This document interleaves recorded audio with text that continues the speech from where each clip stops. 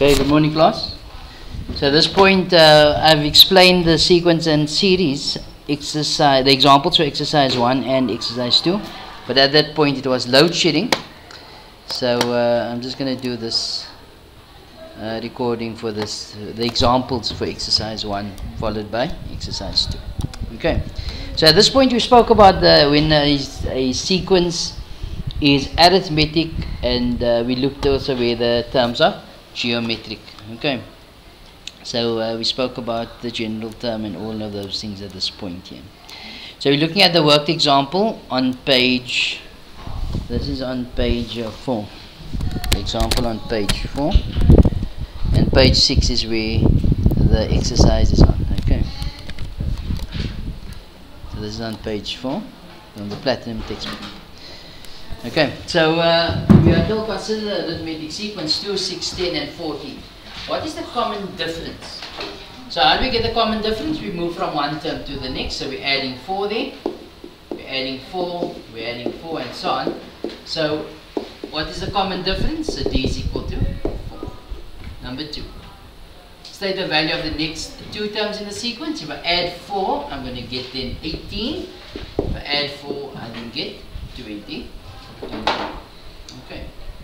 In question 3, we are told determine the formula for the sequence. So since it's arithmetic, it's going to be Tn is equal to a plus n minus 1d. As we know, the a is your first term. My first term is 2 plus n minus 1 times 4. Get rid of the brackets, so it's going to be 4n minus 4 plus 2 is negative 2. Okay, number 4. Question 4, determine the value of the 25th term. So that is simple. So if I see here n, I put a 25. So there goes 25 and 25. So it's T25 is equal to 4 times 25 minus 2, which is 98. Okay.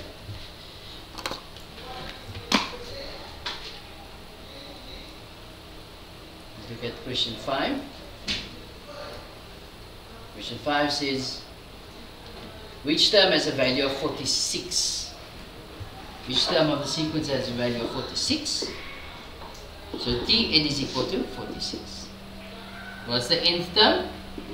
4n minus 2. So 4n minus 2 is equal to 46. So 4n is equal to 46 plus 2, which is 48. So n is then equal to 12. Therefore the 12th term is going to give you an answer 46. If you extend that pattern to the 12th term will have a value of 46.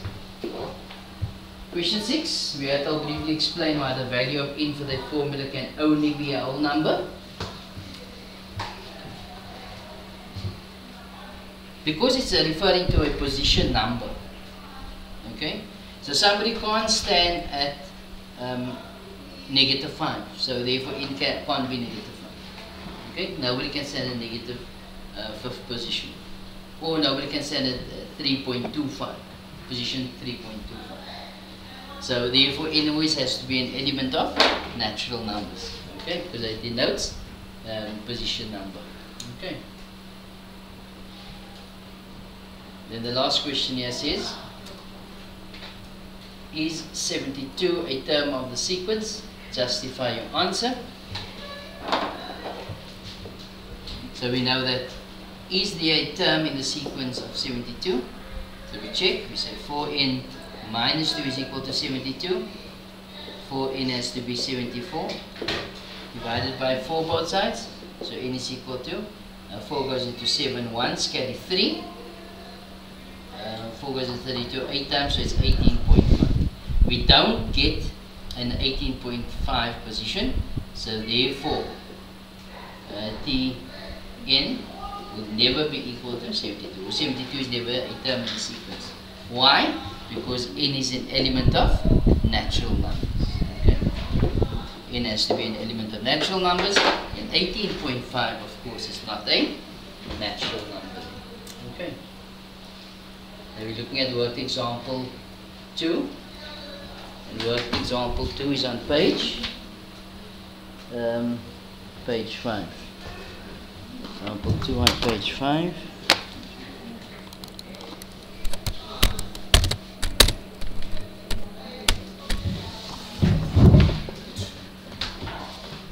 example 2 on page 5, we are told consider the arithmetic sequence. You got 3x minus 1. Then we have 5x minus 2 and got 4x plus 3. Determine the value of x. Since it's arithmetic and arithmetic progression, we know it follows the common difference, which is t3 minus t2 equals t2 minus t1. Okay, so that is t1, t2, t3.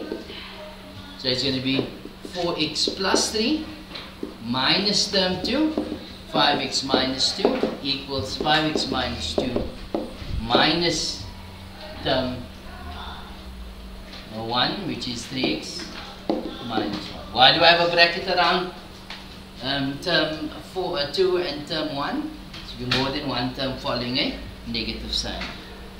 So in this case I need to get rid of the brackets, multiply out, which now gives us 4x plus 3 minus 5x plus 2 equals 5x minus 2 minus 3x plus 1. Add like terms, so that's going to give us minus x plus 5 is equal to 2x minus 1. I didn't need to do this. Could have gone straight and said negative 3x is equal to negative 6. X of course is equal to 2 then. Okay. So we just solve for x then. Then in number 2 we are told if x equal to 2, which now confirms our previous answer there, determine the value of the first 3 terms in the sequence and then determine the formula for the nth term of the sequence. So what do we have here is the first 3 terms. So wherever I see a x, I put a 2. Okay, so that's simply going to read 3 times 2 minus 1. I'm putting it in here now. Then you got 5 times 2 minus 2, 4 times 2 plus 3. Okay, that now simplifies into 6 minus 1 is 5. That is 10 is 8, 12, 13, 14. No, 8 is 11. Okay. So that's the first 3 terms of the sequence. In the nth term of the sequence, how do we move from one term to the next? We are adding 3 over time. Okay, which is my d value. So Tn is equal to a plus n minus 1 d. Your a is your first term, in this case it's 5. So 5 plus n minus 1 times 3. To simplify that, it will be 3n minus 3 plus 5 will be positive 2. Okay. The full video to this lesson can be found in the description box below. Okay. The next question says, here we are told that determine the value of the 15th term of the sequence. Determine the value of the 15th term of the sequence.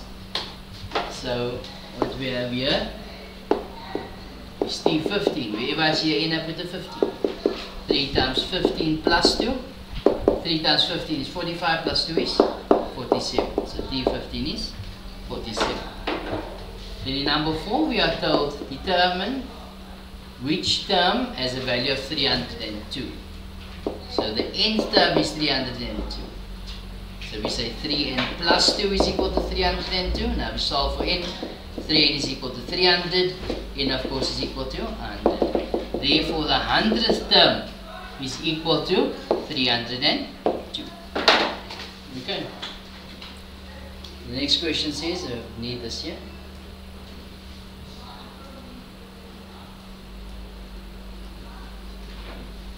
Need that nth term is 3n plus 2.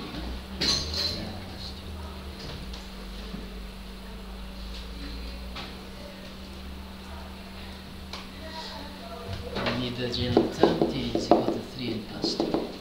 The question says, is 150 a term in the sequence? Justify your answer fully. So your nth term is 150. So you say 3n plus 2 is equal to 150. So 3n is equal to 148.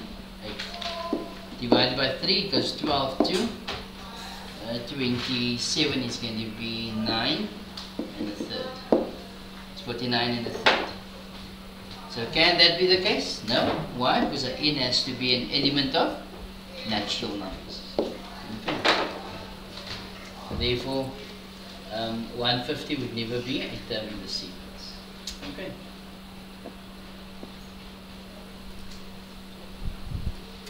So with this, you should be able. So with this information, you should be able to do exercise 1.